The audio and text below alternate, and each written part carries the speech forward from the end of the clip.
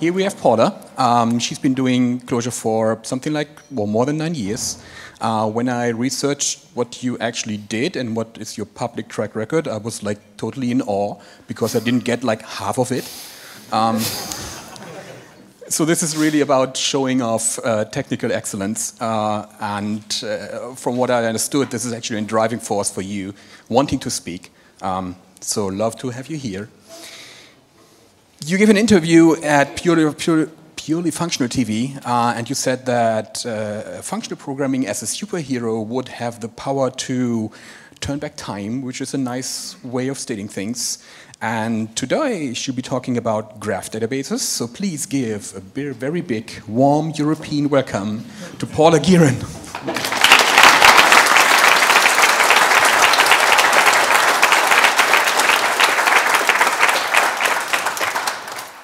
Thank you, everyone. The microphone seems to be working. Thank you. My talk today is about graph databases. It's more at an introductory level. I've been using graph databases myself for about 18 years, working with them and in them. So today I'll be explaining a little bit about how they're used and some of the processes about how they work internally. There are lots of different database types. The most common out there are the relational databases, which we often call SQL. Then we've got the other styles which typically get lumped into the no SQL categories. We have document-style databases, we have key-value stores, and we have graph databases. Within graph databases, there's a whole family of different things. Now, a really big one, and one that I've worked on for many years, are the RDF SPARQL databases. These are based on a set of standards from the World Wide Web Consortium, and they define a data model, which is a graph. The SPARQL query language is specifically about talking to graphs and manipulating them. Most other graph databases follow the same sorts of semantics as this. One of the most popular ones is Neo4j, which many people who've worked with graph databases have probably heard of. There's TitanDB, which has a lot of support from large corporations like IBM, and its purpose is for scaling to the cloud. Then we have Datomic, which I'm sure many people here have heard about. It's created by Rich Hickey in Clojure, and its native interface is for Clojure. Based on Datomic, we then have DataScript, which was written in ClojureScript specifically for embedding in your web browser and giving the sort of access to a graph database that Datomic gives you, and doing it all inside memory. And about the same time as DataScript was started, unbeknownst to me, I started Asami. And about 18 months later, I found out about DataScript, which was very frustrating because I would have just used that if I'd known about it. I'm going to focus on Asami today because comparing the source code for both Asami and DataScript, Asami is a little simpler, and it's going to help me to present some of these concepts a little better. But the concepts and ideas are still the same. So, why use graph databases? One of the most useful aspects is that they have a very flexible schema. Some versions of graph databases even have no schema whatsoever. That's a bit like using records versus maps in Clojure. With records, you predefine what you're expecting to find in there, but maps can be a little more flexible. Of course, in more recent versions of Clojure, you can put any extra fields onto a record, but records are really designed to have just these particular fields in them. And graph databases, if they have some sort of schema, are looking for just those fields, but you can add extras often. They're very suitable for representing complex relationships, and you're able to create ad hoc links in a graph database where you've got things which you weren't anticipating to connecting, and you can connect these things up. And because everything is composable in a graph database, this allows you to create rather complex relationships very easily. So here's an example of a simple graph of a family. Families can have a lot of redundant information in them, like siblings and brothers and sisters, like nieces and uncles. And so this graph here isn't complete by any stretch, but it does contain everything we need. So you'll see that the information is represented as a set of nodes, the green nodes in the graph, and which are all labelled. And then we have links between those nodes, which are also labelled. That's it. That's a graph database. The fact that the structure is so simple allows us to represent any kind of data at all. And this was proven in the 1970s. So most of the nodes here represent people, but we can also add other kinds of nodes along with additional information that wasn't considered in the original graph. For instance, we could add some information that Christy has a partner who's not a member of the family, and together Christy and Clint have a company. Another graph with something a little more complex, we can look at a recipe database. Now, in recipes, ingredients appear as a tuple, which includes measurement units and quantity. Now, each of the tuples is represented through an anonymous node. Now, some systems, like RDF, make it impossible to refer to those nodes directly, but most provide some kind of internal label for them. Now, using some of the ideas from the semantic web, data can also be linked to URLs, which lets us to refer to external data as part of the graph. This is particularly interesting when those URLs form nodes in foreign graph databases, like Freebase, and this sort of reference is the foundation of linked data, which is part of the semantic web from W3C.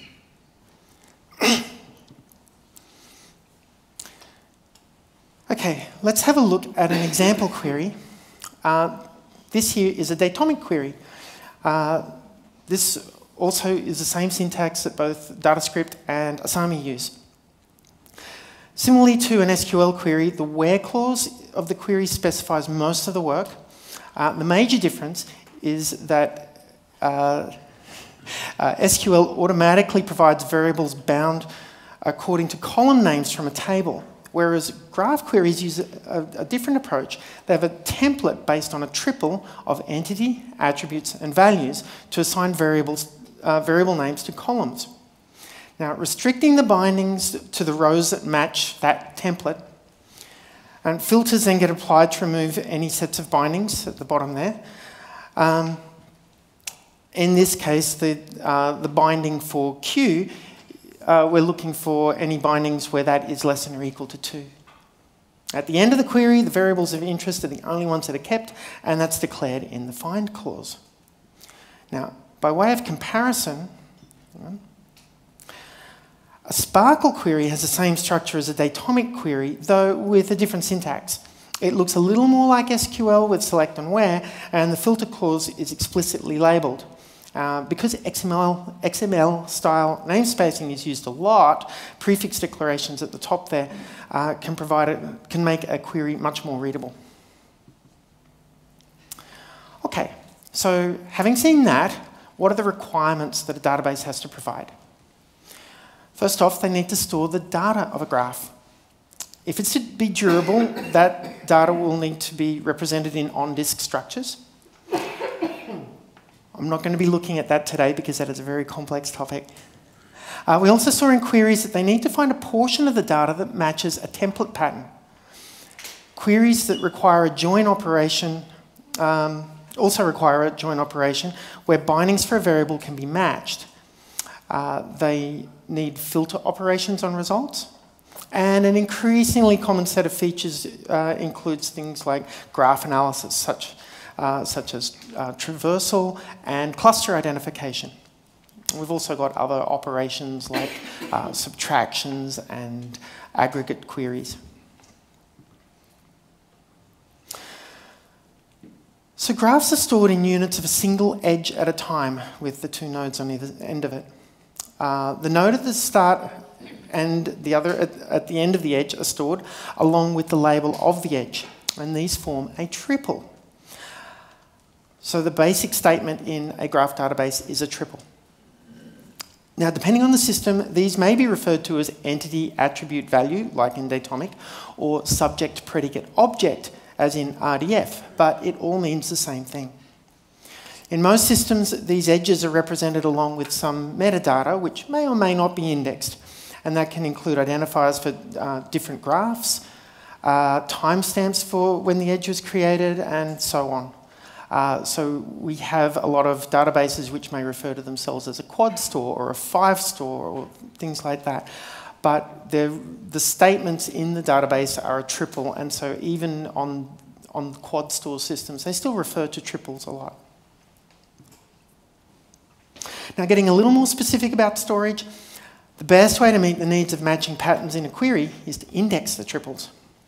Given the simplicity of triples, indices can serve the purpose of also being the storage, though Datomic and DataScript don't do it that way. Asami does. Well, I'm going to stick with Asami and DataScript. One thing that durable stores will usually do is create an index that maps strings and URLs and other things to numbers, and then map those numbers back to the original data. And it's those internal numbers which get stored as the triple.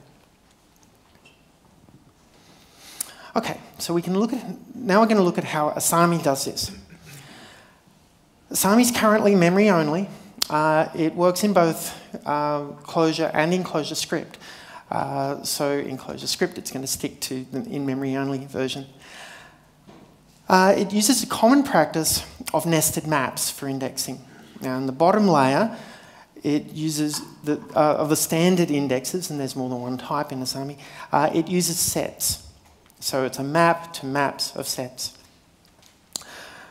Now, there are 6 possible patterns for a triple, like ordering entity, attribute, and value.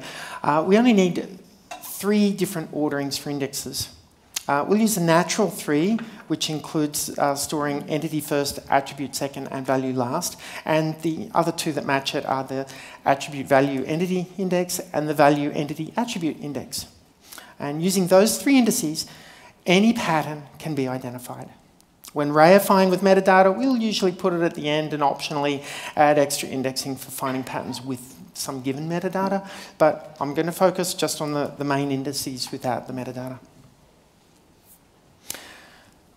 Patterns in a query result in lookups and indices. Now, these lookups return a sequence of things that the variable's matched on as a sequence of bindings for that variable.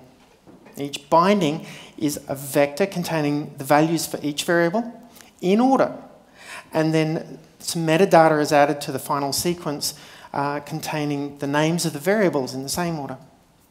Now, at the bottom here, you can see we've got an example of a binding. It contains the variables name and age. You can see the metadata at the bottom. And the bindings, we've got 3 different bindings, with the first of each being the name and the second being the age. So here's a slice of code that accomplishes the index and lookups in Asami. It's not all of it, but it's a little bit.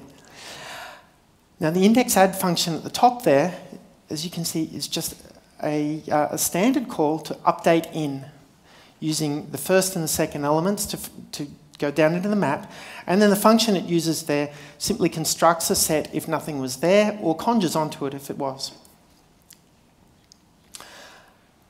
The graph itself is a record containing the 3 different indices that I mentioned. It implements our graph protocol. And I have 2 functions there. The first is graph add, and the second is resolve triple. Now, for the graph add function, you'll see that we just call index add on the first EAV index, and only if that changed do we go on and add the same data into the AVE and the VAE indexes. And you'll see that index add then swaps around the ordering of the values that go in. Now, resolve triple uses a helper function called getFromIndex to do the resolution, and we'll look at that now. So the first step is this simplify function at the top.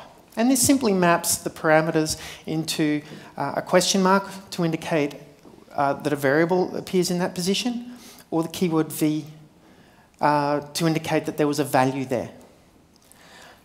And using that pattern, we can do dispatch onto the multi-method get from index. Now, there are 8 possible outcomes there, 2 to the power of 3. I'll just use a representative sample here. The first one there with 3 question marks, that's 3 variables. That means that you're completely unbound. You're looking for every statement. This is just a nested for loop, and you'll see that it returns EAV for each entity, each attribute, each value as a vector for the binding, and it'll iterate through the entire index. The second one has a variable in the middle position there. That tells us we want to look up the VAE index, and we look up using the value and the entity, and we're going to get the properties. For each value that's returned, we map vector across it because it might be a single value, but it's still a set of bindings, and each binding has to be in vector form. The next one has 2 variables. As you can see, we only need to look up the index, the EDX index there. Let's see. So that's the AVE index is being looked up, and then we iterate. After looking up the attribute, we'll iterate through the values and entities as pairs and return those as bindings. And finally, when we're looking for 3 values, that's a test for the presence of a statement in the database. In that case, if it's there, we're going to return a binding of a single empty value. Otherwise, it'll be an empty sequence. And that form matches the algebra required for operations on bindings. Okay, let's look at how this plays out. This query asks to find the names of recipes where the recipe has an ingredient that is flour, measured in cups, where 2 or few cups are needed. So this shows all of the statements we have in our simple recipe graph. Each pattern in the where clause matches part of the data. First, the names of the recipes, then finding the ingredient nodes for those recipes, finding the nodes which use cups, getting the quantity, and making sure they're all flour. Filters will iterate over the result just as any Clojure filter operation does. Now we can resolve the first 2 patterns and try to join them. First, we find the matching variable, so recipe in this case. Then we expand out the left-hand side, repeating where needed so that everything on the other side is processed with its match. Then we remove the bound things because they're constant. Remove the duplicate columns and return that result. Now join this to the resolution of the next pattern. Find the matches for the bound variables.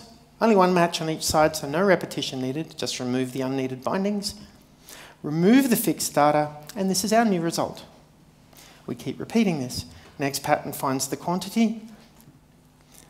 We find the matching ingredient labels, remove the unnecessary bindings, and remove the unneeded columns. Finally, it only wants the flour, so we find the match, remove the unneeded bindings. Now that's the result of all the joins. Now I compare that back to the original query. We looked at all the bindings, and we've joined them all. You can see that the filter will pass the single value that was returned, so that's done. Now we just need to handle the find clause. That's just asking for the recipe column. So we remove everything else, and that's done, and that's the entire query answered. So how do we do the joins?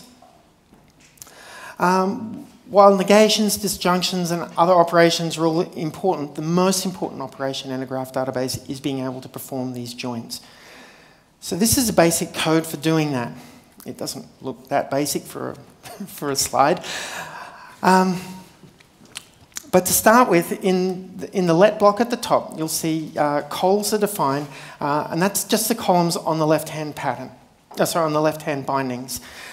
And then the total columns, we add in the columns that came from the right hand. That pattern left, see we find the matching vars, and that finds index offsets into each of the bindings column names, so that it's very quick for us to be able to compare things in vectors. Once we've got that set up, we can resolve the final answer. You'll see that there's a for loop here. And the real work happens by iterating over the left-hand side. So the right-hand pattern isn't actually looked up directly in its raw form. Instead, it gets rewritten to use any of the variables that left-hand bindings already has for us. And that new form gets looked up, and concatenation of the left-hand binding and each of the right-hand results is returned. Now, this is a general enough approach that if no variables matched, then a cross product between patterns will be formed, and that's actually what the math for this operation requires. Now, when needed, we can use cross products, and this lets us do any kind of ordering of the patterns, and you'll still get the same result, even if it's going to be less optimized. Finally, we add the total columns as metadata. So, other considerations for graph databases. We may want to consider the ordering in which we joined things. In fact, the order that I used in the examples here was specifically less than optimal. It was to show some of the different variations on patterns and how they would join. Unfortunately, when I first wrote the query, I had a look and went, well, this is too simple. It quickly ends up with a single row which doesn't do much work on the rest of the way through. And that's really what you do want. But how do we find that?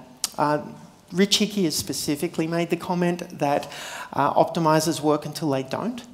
And so he doesn't have any sort of query planner in Datomic. Datascript also does not have a query planner. Asami does. Unfortunately, what this has meant is that when I'm implementing new features like aggregates, it has made the query engine a lot more difficult to work inside of, because the majority of the work goes on inside the query planner, and that slowed me down, and I'm working on that right now. We have other operations. We've got disjunctions, which is an OR statement. We have bindings, where I say I want X at some point to be the concatenation of two strings, for instance. I can subtract out statements which match something. This is opposed to filtering, where we say I do not want statements which have variables which match these other statements in the system.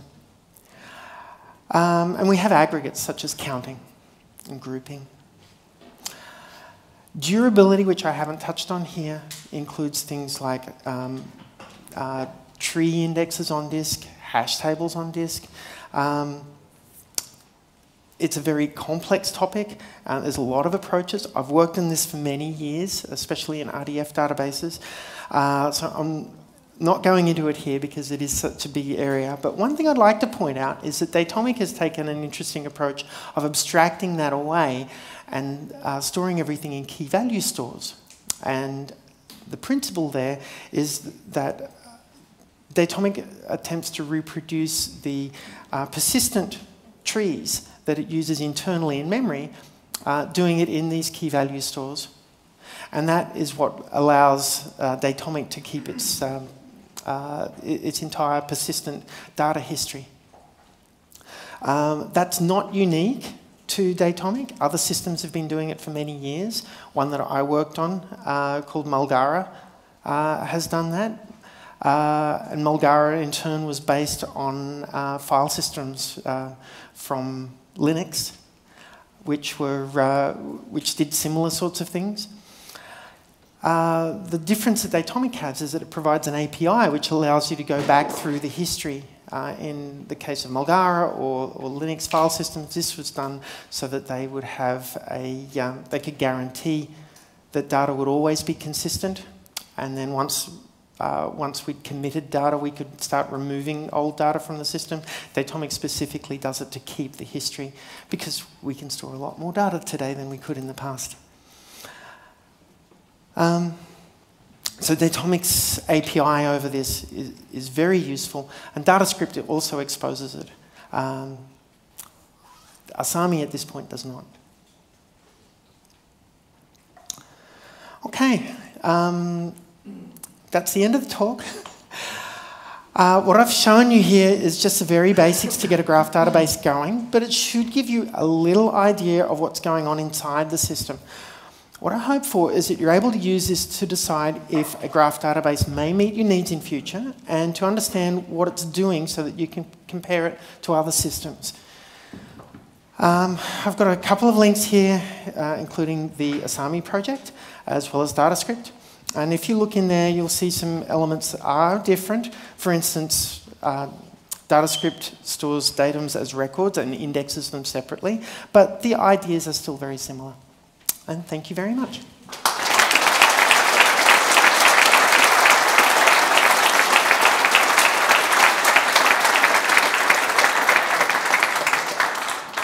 Thank you. Do we take questions from the audience? Certainly. Certainly. Do we have questions in the audience? Yes.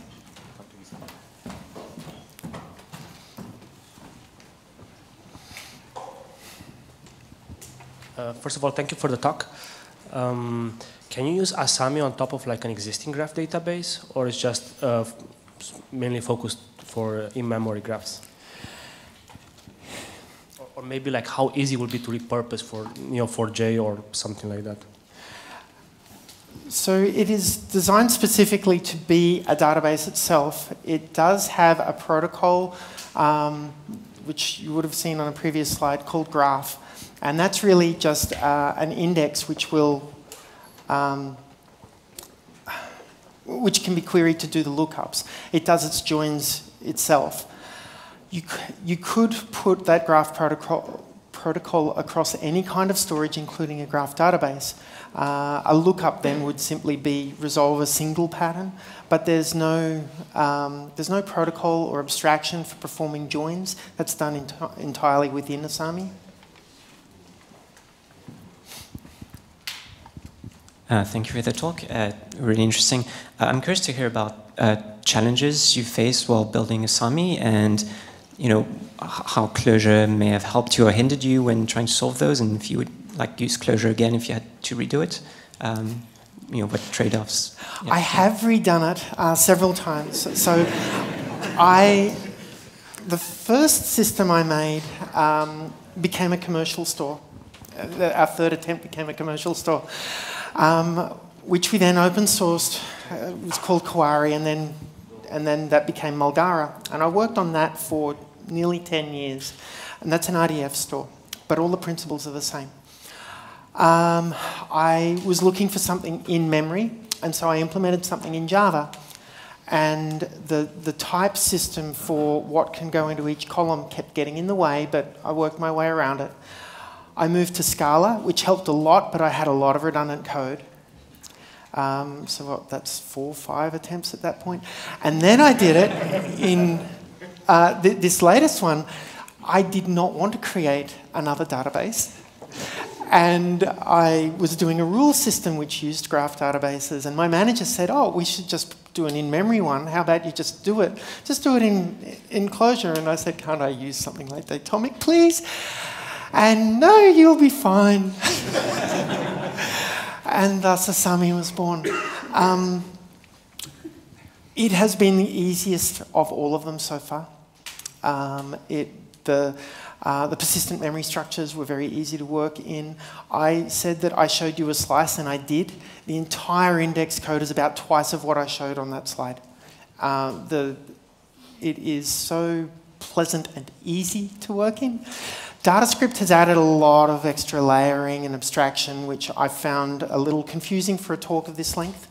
But the way that Asami came together was very nice. The query planner is rather complex. I needed dynamic programming for that. I'm not sure if another language would have helped there. I've only done a query planner before in Java, and it's definitely much, much easier. I can keep it all on one page, but it's still a complex task. Perhaps Haskell or Scala may provide some benefits there, but doing it in Clojure has been really quite a pleasure.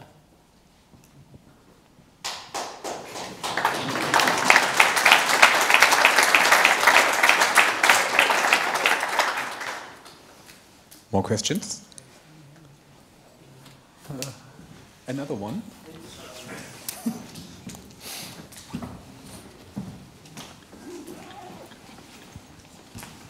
Since it's on GitHub as an open source project, would you say like it's production ready? And if it's because it's open source, do you need help, or like are you looking for contributors, or what's the direction of it? I would love to have contributors. It'll make me look better for my manager. He was very kindly allowed me to open source everything I was doing here. It is, I don't know what production ready means. It is currently deployed as part of a system called Threat Response, which if you look on the front page of cisco.com, you'll see that we have software for detecting network threats and responding to them. It has a graphical user interface with graphs on the page. All of the information in that page is being stored in Asami. And at the moment, we have a couple of thousand customers who are using Threat Response, and the company's doing really well with Threat Response, and so that's the first time I've ever been involved in a project that's had such wide distribution, and it's really nice to see. So from that perspective, I could say that it's ready. But I mean, every system has issues and problems and could do more. And yeah, anyone who wants to look at it, I'd love contributions. I think that's good, nice final words. So once again, thank you.